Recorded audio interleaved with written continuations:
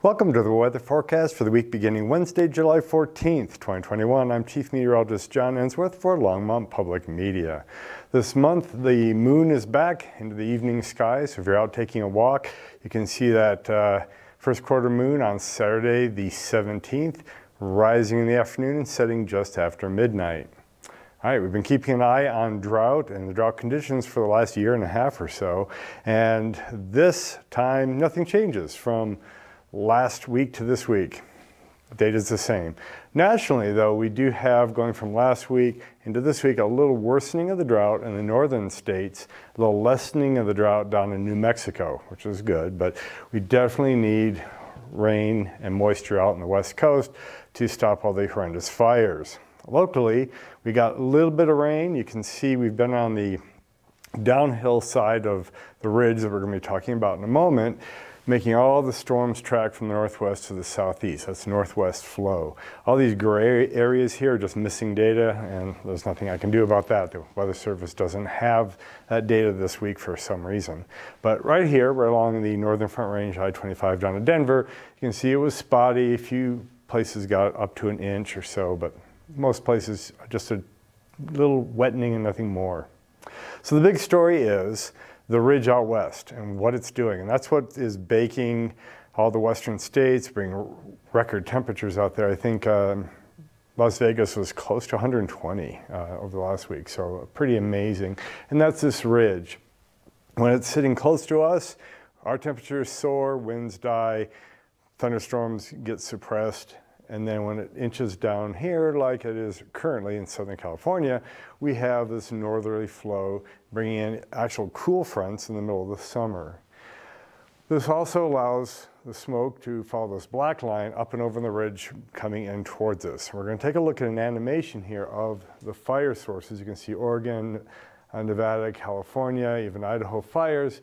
We'll put it into motion here, and you can see it's just cycling around that high. Some of it's spilling out over the northern plains and getting carried off by the overall westerlies, but some of it's getting pulled back and around. So you do see here, it's only through Thursday morning, and we do get a little bit of clear air coming in aloft just in the end of this little 2-3 day cycle. Now this is the entire atmosphere worth of smoke. We can take a look at the surface, and these are the surface winds added in here too. You can see where the fires are going. Every afternoon when the temperatures go up, relative humidity goes down, the fire's activity increases. You can see that low-level smoke is not bad at all, and even in the end of this cycle here, you can see this cool, dry air pushing down, removing some of the low-level smoke. So we will get relief now and then as these little pushes of cool, drier air come in. Been also watching severe weather, and this will probably be the last week I need to talk about severe weather. Going back into the last week of May and then into June, you can see the bullseye of higher chances of severe weather and expected severe weather inch up towards northeastern Colorado on the Front Range. Go to the second and then third week of July, that's where we are this week, it all really shuts down on the Great Plains and in the Rockies. So the atmosphere is not as dynamically active. We're going into the summer, the jet stream's far to the north, not a lot of cold air aloft expected, so we probably won't see a lot of widespread severe weather. So here's our high in Southern California. It's bringing around moisture. This is a water vapor satellite. The reds and browns are very dry atmosphere column, and the whites and grays here are a lot of moisture up through the atmosphere. The pinks are cloud tops, icy cloud tops, so lots of moisture there. So around the ridge, we are getting this feed of largely Pacific moisture. There is some Gulf moisture that's getting pulled around into the circulation as well, and that will give us chances of storms for the first few days of the forecast period.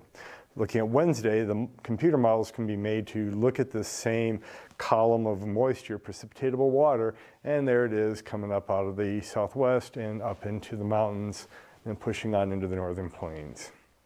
So with that, do we have severe weather actually coming this week? No. We have a general chance of thunderstorms throughout all of Colorado Wednesday, Thursday, even into Friday. The severe stuff stays up north, closer to where the jet stream and things are still happening.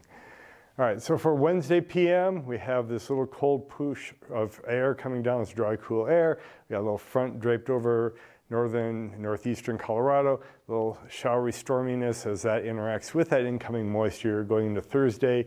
It's still favoring southern Colorado, could still get a few things right along the front range as the front, the moisture, and the mountains all interact. So the next big feature is Sunday. The high does move back out of the southwest towards the Utah-Colorado border. We're going to see everything kind of calm down and temperatures go up for the weekend. So over the next 10 days, our normal high is just 90 degrees for the next 10 days.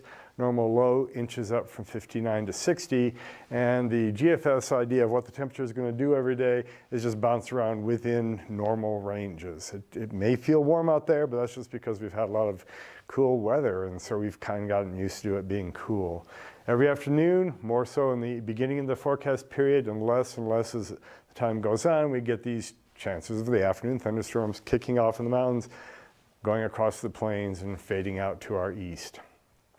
So we'll put this into motion, keeping an eye on what this ridge and high pressure circulation will be doing down here. We got this kind of persistent trough in the center part of the nation, big ridge. Here we are on the weekend, and it kind of intensifies just to our west and kind of grows and expands. But even though it's there, we have northerly flow over Colorado. That keeps us from seeing the most extreme temperatures. And we'll look at those temperatures. We have a lot of unusually cool air. Now, unusually cool could be 82 instead of 90, but that would be shaded blue here for high temperatures.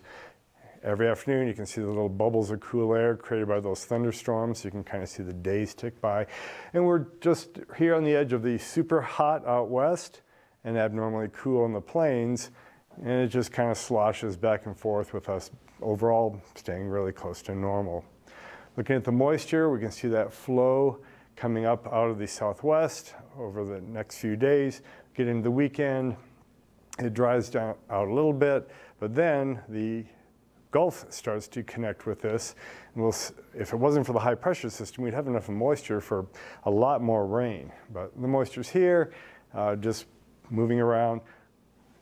There is a hint that next week the West Coast might see some more moisture. We've got that high atmospheric moisture moving out there. So cross fingers, maybe those states can get some rain. We don't want thunderstorms with lightning. That'd be bad, more fires, but something to keep an eye on. So I'll just show a little bit of the precipitation pattern here.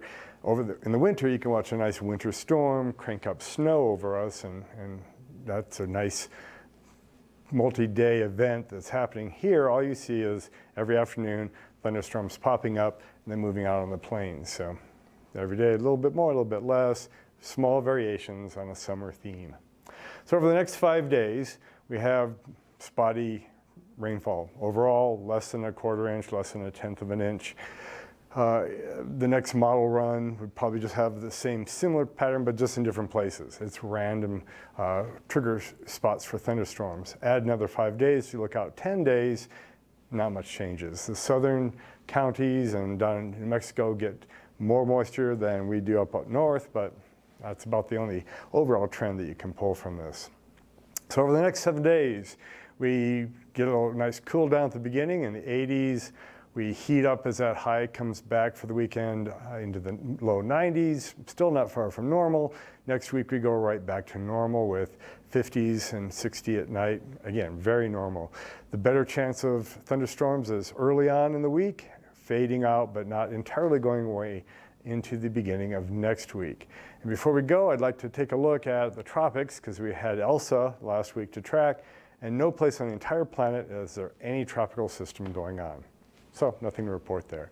For frequent weather updates and local news, check out the Longmont Leader, longmontleader.com. I've been Chief Meteorologist John Ensworth. Keep looking up.